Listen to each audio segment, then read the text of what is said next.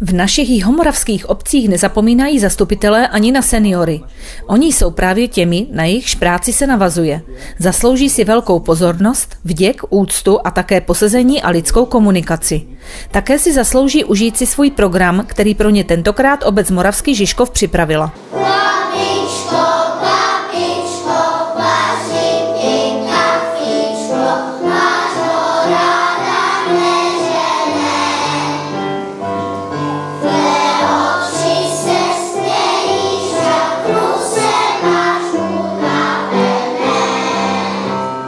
Připravili jsme vystoupení našich dětí z mateřské školy z Moravského Žižkova, dále vystoupil náš Žižkoviánek z Moravského Žižkova, folklorní soubor Stýnce Pohárek a teďka aktuálně vystupuje cymbálová muzika Modruša z Moravského Žižkova s našimi žižkovskými mužáky. Tradičně pořádáme pro naše seniory takové setkání, je to takové poděkování za to, co pro nás udělali v minulosti a že nám dávají takové tipy a možnosti, jakoby, kam směřovat dál, co by si oni sami přáli. Takže je to takový příjemný setkání, kde se o tom popovídáme. Je tady ta akce mezi seniory populární? Musím říct, že i v minulosti byla. My jsme teda 3 roky vůbec se neuskutečnila díky koronavirové krizi a vidíte sami, že zastoupení je tady velké, takže je. Kdo celou akci připravoval? Celou akci připravuje obecní úřad ve spolupráci teda dneska s kulturní komisí, ale je tam i spousta dobrovolníků, kteří nám pomáhají a jsou přínosem pro to, protože chtějí, aby to dobře fungovalo.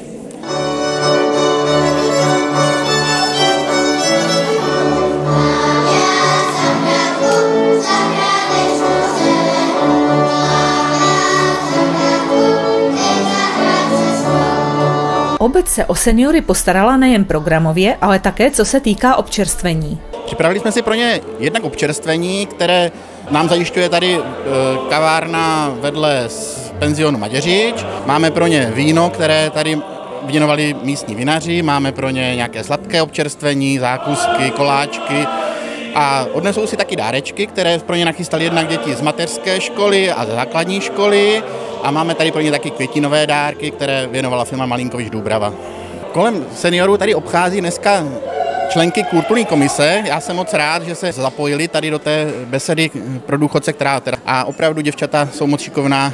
Jednak teda roznáším tady to občerstvení a jednak si jsem tam taky s nimi promluví a seniori jsou samozřejmě moc rádi, že takhle se propojí ty generace.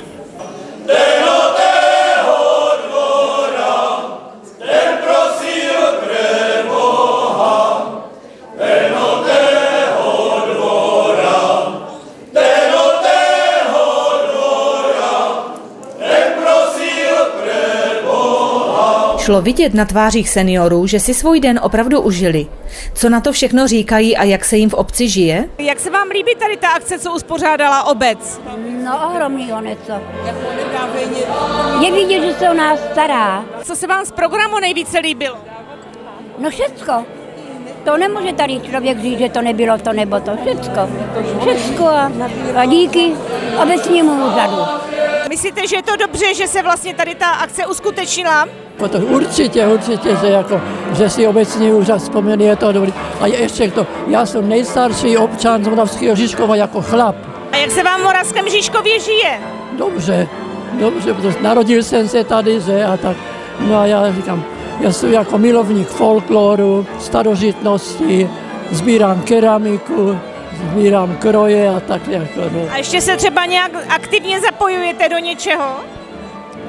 Třeba do kulturního dění nebo tak? Víceméně ty výstavy nebo taky jsme to během 2 roků pořádali. Jako já jsem se jako postaral o to, že se tady jako všechny kroje, co byly od roku 1850, začaly renovovat. Takže mám velikou sbírku těch krojů, jak současných, tak ještě z těch renovovaných starých. Co vás nejvíce lákalo tady přijít na tu akci? No, co mě nejvíc, že se tady sejdu jako se známýma, který třeba za celý rok ani tak nevidím. No, a je tady fakt příjemný prostředí, povykládáme si. Jak se vám tady žije v Moravském Žižkově? Mně se v Žižkově žije moc dobře.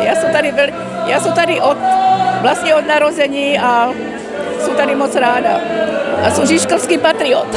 Pane starosto, co byste rád popřál všem seniorům v Moravském Žižkově?